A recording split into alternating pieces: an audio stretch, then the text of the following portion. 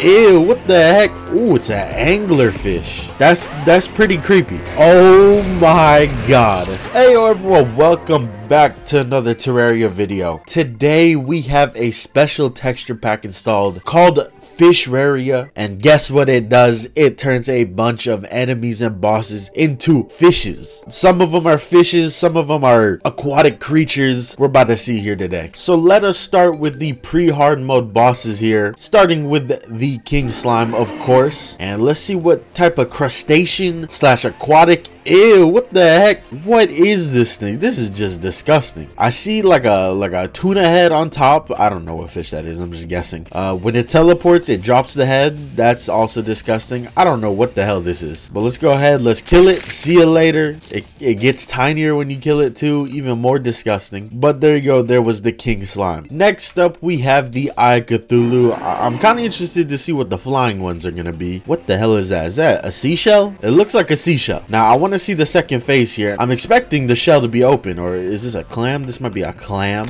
Whatever, close enough. But let's go ahead. Let's see the phase 2. Does it open up?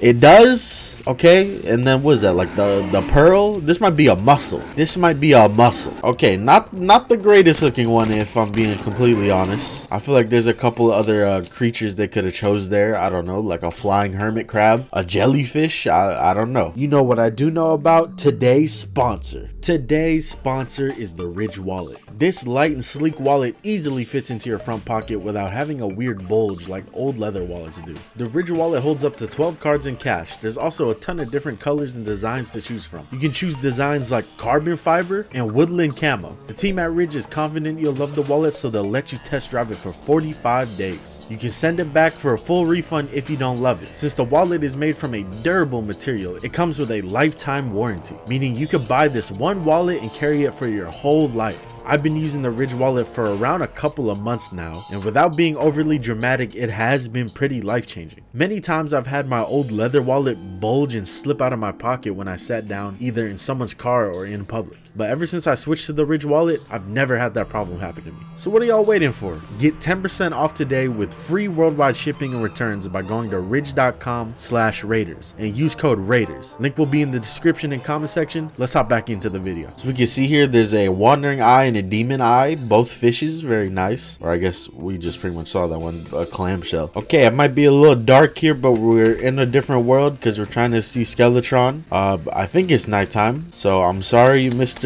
Clothier. Ew, what the heck is this? This is like a king crab. What the hell are those things called? It's those very like tall crabs. I don't remember what they're called, but these things are, this is terrifying. It's also pretty cool too. I think I like this one the most so far. All right, we are here in the corruption.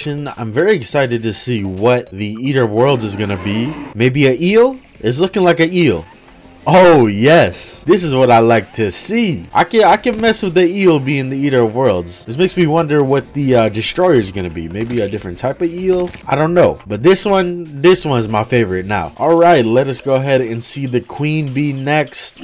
No idea what this one's gonna be. Ooh, it's an anglerfish. Very cool. Is that what it's called? I don't know. I'm just making shit up. It's the fish you see very deep in the water. Mariana Trench type beak. I don't think it's gonna have any other transformations here. The little bees, I can't really tell what they are. They're just really tiny fish that are trying to bite me. But this one is also very cool. I like this one. All right, let's go ahead and check out the Brain of Cthulhu. Now, I'm expecting a jellyfish. We haven't seen a jellyfish yet. We have seen a jellyfish in the Chinese mobile sprite texture pack. Oh, this looks like a jellyfish. I don't know what type of jellyfish. Oh, I like that there's bubbles as the creepers. That's very cool. But let's go ahead, let's kill all the bubbles, and then let's see what phase 2 looks like. Okay, that's a little terrifying. I'm not gonna lie. That's pretty creepy. This is the last thing I expected from that like derpy looking jellyfish a second ago. All right, let us go ahead and check out the wall of flesh. This is another one I'm very interested to see because we've seen some creativity so far.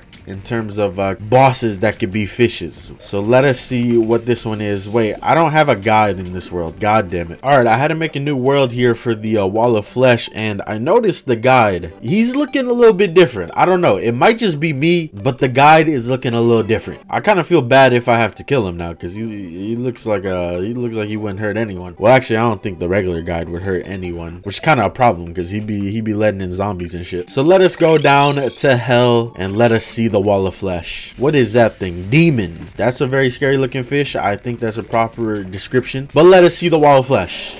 Which side? Oh my god, I see an eyeball. I see Nemo. Oh my, what the hell is this thing? What the heck? This looks like a wall of obsidian with a mouth and Nemo. That's what I'm getting from this. I don't know what this is. Maybe it's like a, what's that called? Sea anemone, amenities, something like that. Because that's what I'm assuming the clownfish are for. But this is pretty terrifying. I think this one's pretty cool too. We are in the hollowed biome to see the queen slime. Okay, the boss portrait looks regular, or the boss bar looks regular. Okay, they did not touch the queen slime at all. That's interesting because this is a 1.4 texture pack, so I don't know. All right, so let us see the mech bosses here. Hopefully these dudes are all changed. What in the hell am I looking at? Are these also seashells? I don't know what the hell these are. I'm noticing this with a lot of these sprites, is that they're so like weirdly sprited that I can't tell what half of them are. So let us see phase 2 of both of them. What even is this thing? Yeah, I still don't know what the hell these things are, but interesting to say the least. Next up, let's move on to Skeletron Prime. This dude also looks like a crab. This might be the crab I was talking about. Is it like, this is a word, is it like Atlantic crab, Alaskan crab, something like that? King crab. It's some certain type of crab this one and Skeletron are, but this one is not that bad. At least I could tell it's a crab. This one I'm hyped for the most, the Destroyer. It's gonna be like a moray eel. Ooh, look at that. This is awesome. This is definitely giving me some Subnautica vibes, some Calamity Abyss vibes right here. This thing is fucking sick. Even the probes are little tiny fish too, but this thing for sure is my favorite. This and the Eater of Worlds. All right, so I think this world is straight up cursed. You just saw me kill the 3 mech bosses, but Plantera bulbs straight up just don't spawn on this world. I've been in this world since like the beginning of recording 1.4 videos. I don't know, the Plantera bulbs just don't spawn. No Plantera bulbs means I can't fight the golem. No golem means I can't fight the moon lord. So I have to go to a different world, or I have to go borrow somebody's world because of that stupid shit. But let's see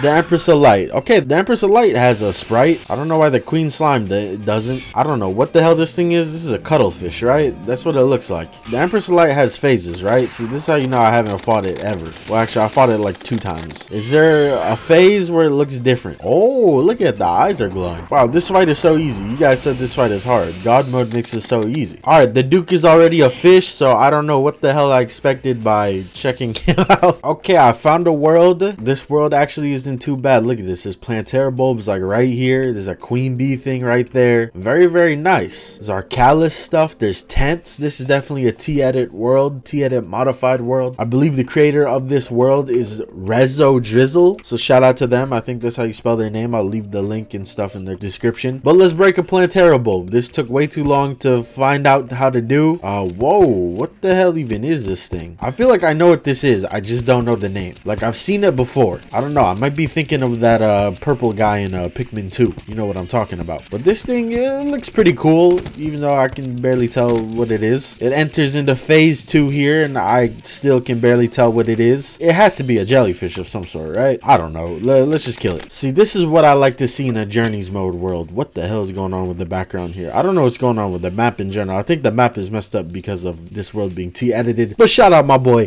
Rezo Drizzle again, because this world is pretty dope for you know, checking out everything. But let us see what the golem is. What the hell is this? Like some food? My boy got the chicken pot pie. No, that's not what this is. I don't know. It's some sort of food, and I think that's pretty funny. That's creative. Let's see phase 2 here and see what that looks like. I swear the head's supposed to start floating. Isn't that a part of the golem? Oh wait, there you go. That's phase 2. All right, very interesting. All right, next up we have the Moon Lord. There might be a couple other things I missed, but for now, let me just get the main bosses done here. I don't think the cultists or the pillars have anything changed, but let's just check the Moon Lord out because this is the one I'm excited for the most, and you're gonna see why. We just gotta wait 10 minutes for the boss to spawn in, as per usual with the Moon Lord. Oh my god. As you can see, there's a reason why I wanted to see this. This looks a lot more phallic. Well, I don't know if phallic is the word anymore. This looks a little bit more naughty than before. The little slits it has. But this is amazing. You can't tell me otherwise. These tentacles are kind of floating around, but it's still cool. Like, this is sick. I love the idea of this. This was the main thing that caught my eye when I saw this texture pack. I love it. All right, and here is the final phase. Big, giant, scary looking eye. Still looks cool. Let us go ahead and kill it. See the death animation here.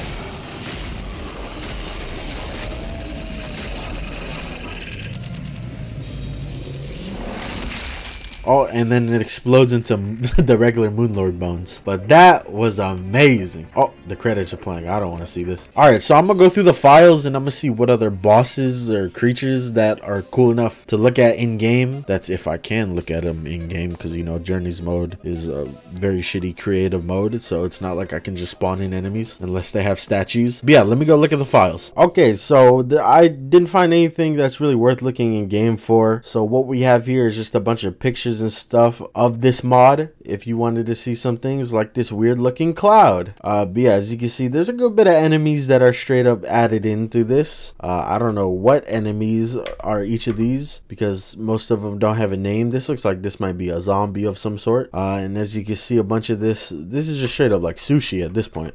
I love the creativity on the things that I can tell what they are, but some things I feel like are a little like sprited weird and I can't tell what the hell they are. For example, the twins, I have no idea what the hell the twins were, but a lot of these things are really cool. Even like some backgrounds are changed, like this background, look at this, turned into fish bones and like big fish. This one too, it's giving me some SpongeBob vibes. But yeah, this is a very cool, unique texture pack. Make sure to check it out. I liked it a lot, and thank you everyone for watching. Hope you guys enjoyed the video. Make sure to follow my Twitch. Again, if you don't know, I'm going on a little vacation to visit my brother for 2 weeks, so if the videos that come out are kind of weird, old, you know, whatever, you know why. It's because they're like old stream highlights that I just randomly decided to highlight now while I'm gone. But yeah, I will see y'all next time.